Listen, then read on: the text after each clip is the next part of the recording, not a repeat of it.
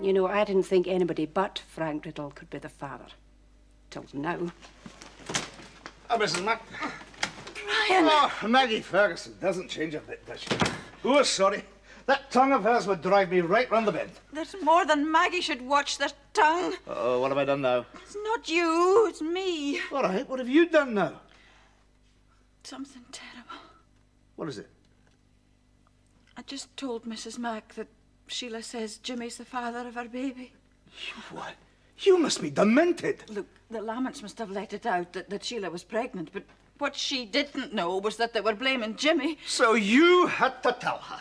Look, she was being snide, Brian. I thought that was what she was going on about, so of course I denied that Jimmy had anything to do with it, and now she'll be convinced that he has. It'll be all over the village soon. Well, it's going to be rough on Jimmy. And you'll have me to thank for it. Oh, well, there's no point in crying over spilt milk. Truth had to come out sooner or later. And we both know that Jimmy had nothing to do with it. Are you still sure of that? I am.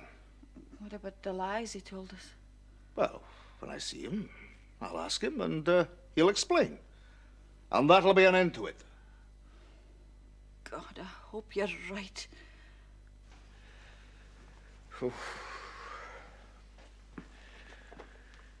This is an awful mess I'm in now. There's no pleasing you. You wanted Tav back, you've got Tav back. Still your face is tripping you. Oh, aye, I've got her back all right. But I don't know whether she's pregnant or not. Well, if she is, you'll get a litter of sheepdogs out of it. Not if the father's that big mongrel that Bob Taylor was on about. Oh, I expect Bob was only pulling your leg. Aye, well, he could have been. The man's got no feelings. And you have, I suppose. Telling me it was wind when I was very nearly having a heart attack. Jack, Mother, you don't fool me for 1 minute with all that stuff. You're just wanting me to allow Donald to go back up and stay at the Taylors. There's nothing wrong with your heart. Oh, we'll see about that when the doctor gets here. Oh, aye, we'll see about it all right. He won't thank you for wasting his time. Maybe he could have a look at Tav while he's here. He's not allowed to do that. I wonder if I should call it off now, or wait until I'm sure. The thing is, the longer I leave it, the more Murdoch will rub it in. But on the other hand, Tav might not be pregnant, and then I'd feel daft for having called the trial off. Oh, there must be some way out of it. But there is, and it's very easy. You don't say. Oh, but I do say. It's only a couple of days ago that Mr. Murdoch was up here asking you if you would like to call it off. Now, it seemed very clear to me that he was the one wanted it called off. Here now, there's a thought.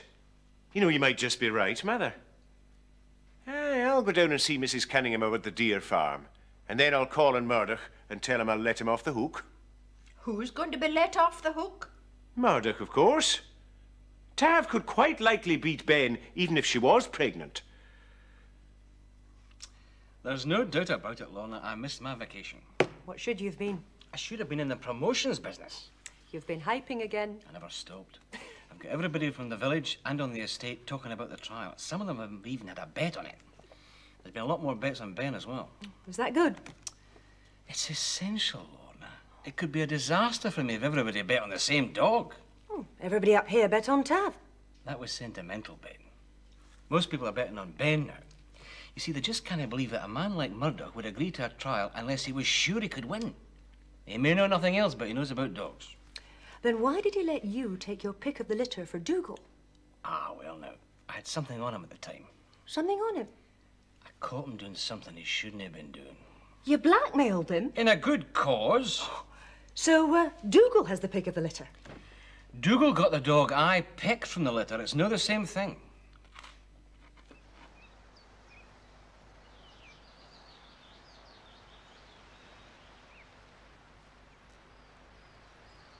Good day to you, Mr. Murdoch. Good day to you, Dougal. I'm glad I bumped into you like this. I was wanting a word with you. What do you know? I've been thinking a bit since you came up to see me at the croft. Oh? Aye, maybe I was a bit hasty. I understand now what it must have cost a proud man like yourself to have to say what you said that day. Oh, aye. And, what exactly did I say? Well, you were all for calling off the trial. Was I?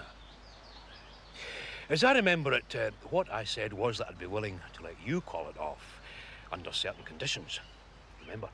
Oh, aye, I remember it right enough, aye. Ah, but you didn't really mean it. You're a proud man, Mr. Murdoch. You were just saving face. If I was saving anyone's face, Dougal Lachlan, it certainly wasn't mine. Well, it wouldn't be mine, for I was never in any danger of losing it. I don't think we should continue with this conversation. I'm in danger of committing the sin of anger. Oh, there's no need for that at all, Mr. Murdoch. I was just wanting to do you a favour. What was that? I was going to let you call it off. Oh, I'd never do that. Well, we could maybe agree that this isn't the time for it, with the lambing season on us. I don't keep sheep. Well, that'd be my reason. You'd just have to make up your own. That's if I didn't want the trial to go on. Seems to me you're the one that wants to call it off. And I'm quite willing to fall in with your wishes in the matter. Oh, well, I'm glad to hear you're seeing sense.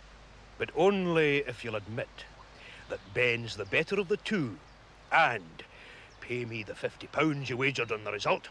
The only way you'll get that money out of me is to win it. Then I'll do that, Dougal. Not with Ben, you won't. Tavern run rings round her. Pride goeth before a fall. The trial is on.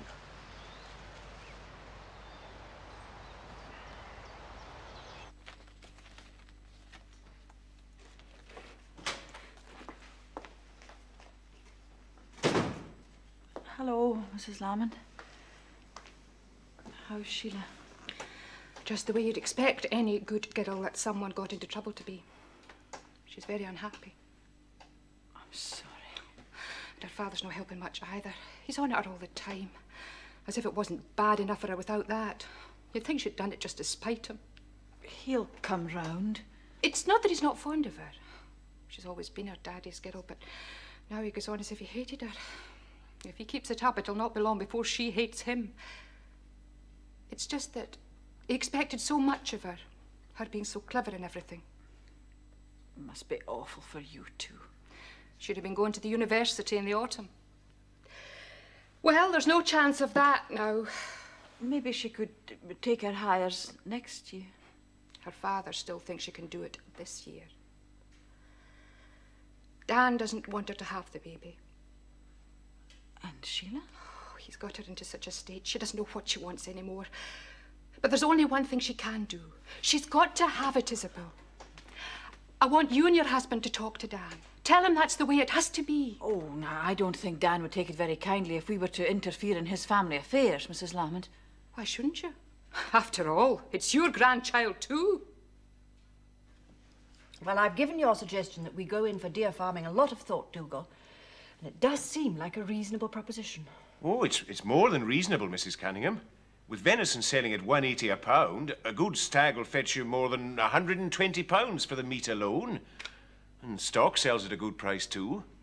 You've been doing some homework too, then? Aye, I have that, Mrs. Cunningham. But it'll still involve a high initial cost in stocking up. Oh, not if we stock from the hills, like I suggested. I mean, the deer are up there. It's simply a matter of rounding them up and bringing them in. You're sure you feel able to do that? Oh, aye, of course, Mrs. Cunningham. If I say it myself, there's no one in Glendarroch or anywhere near it that can stalk the deer like I can. We all know that, Dougal. And I'll run your farm for you as well.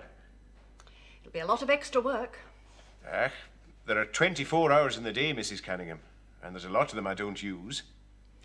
Well, you're certainly the best man for the job. Aye, I am inclined to agree with you, Mrs. Cunningham. Mind you, I've still got a bit to learn. I mean, stalking the deer and culling them is one thing. It's quite another rearing them yourself. But I've got a good Scots tongue in my head. I'll ask around, and before you know where you are, you'll have the best deer farm in the Highlands. Maybe the best deer farmer as well. Well, now the painful question. What do I have to spend money on? Apart from the enclosure, nothing at all that I can see. Apart from the cost of paying me, of course. Of course. Well, I've had a preliminary look at the cost of fencing. I can get an enclosure started as soon as I've raised the capital. I dare say we can come to some arrangement after I've all the figures to hand. Oh, you won't be sorry, Mrs. Cunningham. I'm sure I won't. Thanks, Dougal. Thank you.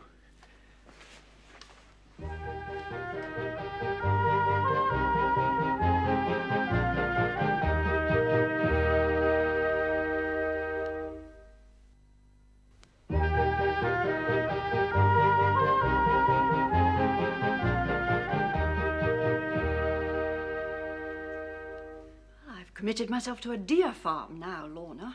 Seems like a good idea. Well, it was Dougal's. You know, I feel it's all beginning to happen. So do I. It's exciting, isn't it? And rather frightening.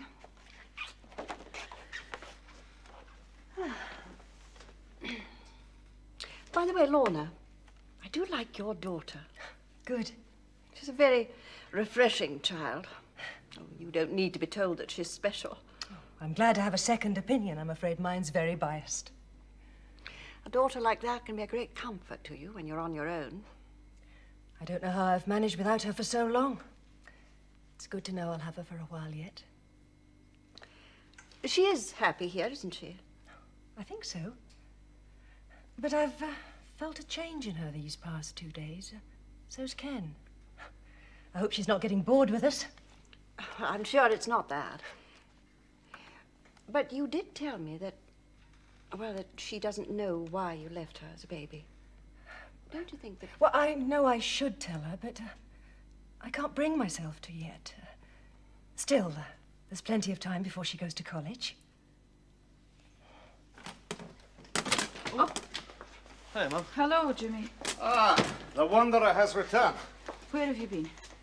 That's my business. Well, let's talk about something that is our business. Oh, aye? Like what? Why did you tell us you were never alone with Sheila? Because it's true, huh? That's not what Carol Mackay says. What would she know about it? Look, it's not just her. She says the other kids have seen Sheila coming out of the Aqua Sports office as well. Aye. Well, she came once, just as we were about to leave. Why did she come? Because she was chasing after me at the time, that's why. But you didn't tell us about that. Oh, come on, if you think that anything... I'm not thinking anything, Jimmy. I'm asking. Okay. Well, then, if you've finished asking, can I have something to eat? I've not had anything all day. I've not finished asking yet. What? Is that the only time you were alone with her? If you can call 10 minutes in the Aqua Sports office being alone, then yes. Jimmy. What is it now? That's not true, is it? Well, you seem to know more about it than I do. Or more than you're prepared to admit. And what's that supposed to mean? I suppose you weren't alone with her the night your mother and I went to the slideshow. Carol saw her come in. Well, Carol's been very busy then, hasn't she? Is it true? Aye, it's true. And there was nothing innocent about her that night. Oh, Jimmy. If that "oh, Jimmy" means what I think it means, then you're completely wrong. You can believe me or you can believe what you want to believe. Oh, Luke, let me just tell you one thing.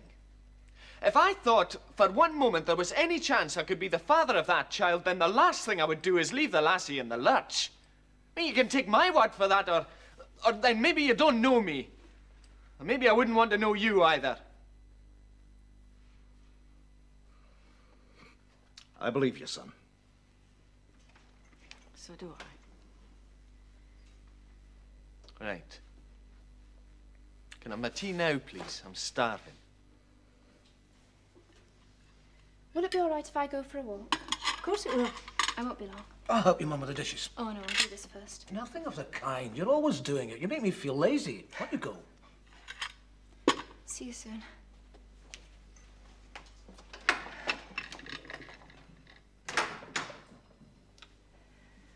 That wasn't like her. Now, there's something worrying her. There's a restlessness about her that wasn't there before. Should I ask her what it is? I wouldn't. She'll probably tell you herself in her own good time. Mrs. Cunningham was very taken by her. Everybody is. Mind you, she made quite an entrance with her own personal chauffeur.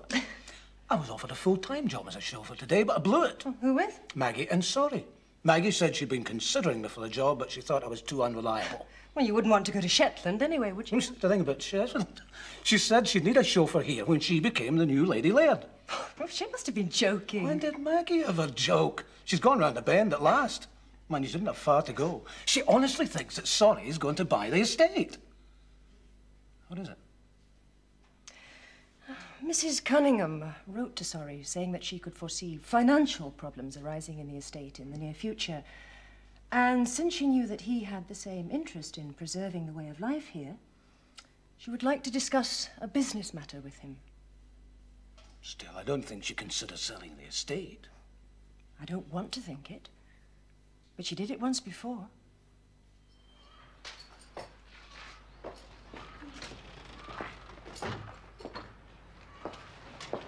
That's me off. He wants to marry you, doesn't he? You talking about Mr. Geddes? Yes, I'm talking about Alec.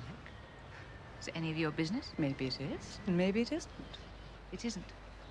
He's a good man, and not half as hard as he makes out to be. Yeah, well, thanks for the information, Chrissy, but I think I know him as well as you do. Oh, no, you don't. He's not your kind at all. Meaning, I suppose, he's more your kind. More my kind than yours. Well, perhaps you should tell him that. There's no need. He knows. I wouldn't like to see him get hurt. Neither would I. You're not going to marry him, are you? Do you think I should? You know what you should do. No. Tell me. You should go back to that big house where you belong. I don't belong there anymore. You don't belong here either. And you know it.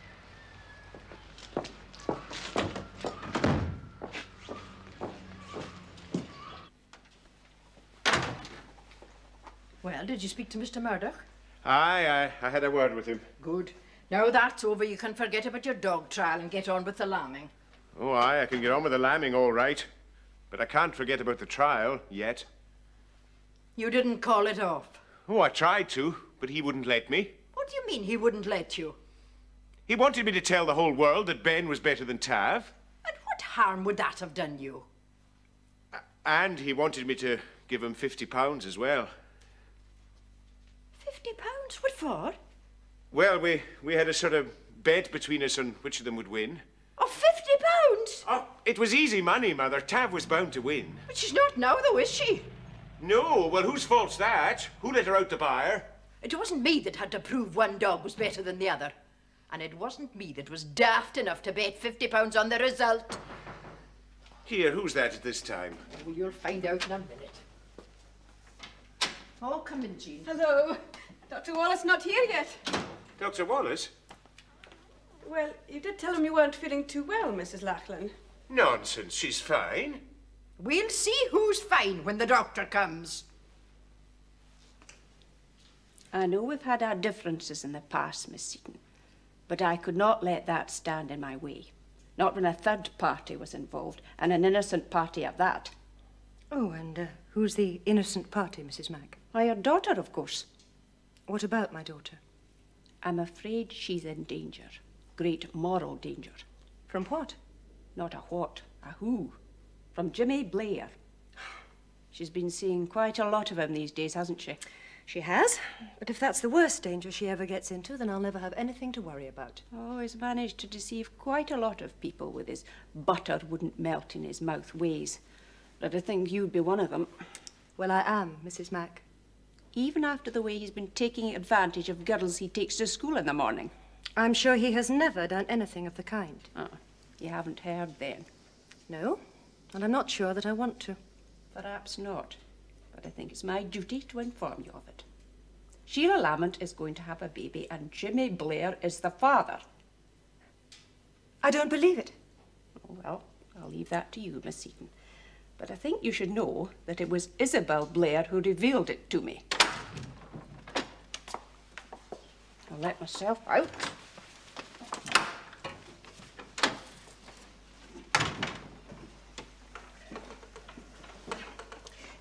Did you enjoy your walk? I had something to think out, Mother.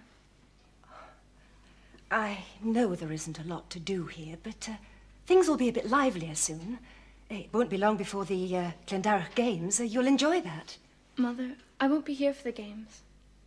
Why not? We agreed. No questions. So we did. Marion, if it's something I've done. No, it's nothing anyone's done. I'm glad I came, and I'm glad I met you. But I want to go now. Please don't ask me why. Dr. Wallace is taking his time over it. He's very thorough. What's he got to be thorough about? There's nothing the matter with her. Well, she told me she wasn't feeling well. She would. I know fine what she's up to. Oh? Aye, she's been pestering me for ages to let Donald go back and live with Alice.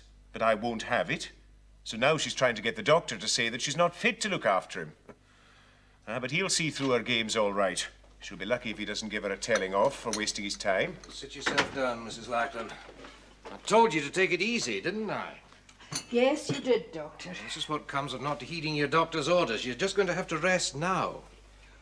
Do you mean she's really not well? No, she's not, Dougal. There, what have I been telling you? Have you anyone you could go away and stay with? I don't need to go and stay with anyone, Doctor. I can rest perfectly well here, if only I don't have to look after Donald. You could go and stay with Auntie Maeve in Dumbarton. I don't want to go and stay with anybody, Dougal. I think you should, Mrs. Lackland. Look, it's no good you saying you can rest here. You won't. As soon as you feel well enough, you'll start overdoing it again. Is it that bad? No, but it will be unless your mother takes a lot more rest. Well, look, I could go and phone Auntie Maeve now. Well, that'd be a good idea, Dougal. I'll be fine here. No, you won't. I'll ask her if she can take you right away. Jean, would you stay with her till I get back?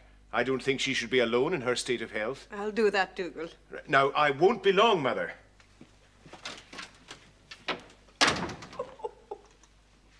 Oh, that fairly put the wind up him. Thank you, Doctor, for telling him that I'm not well.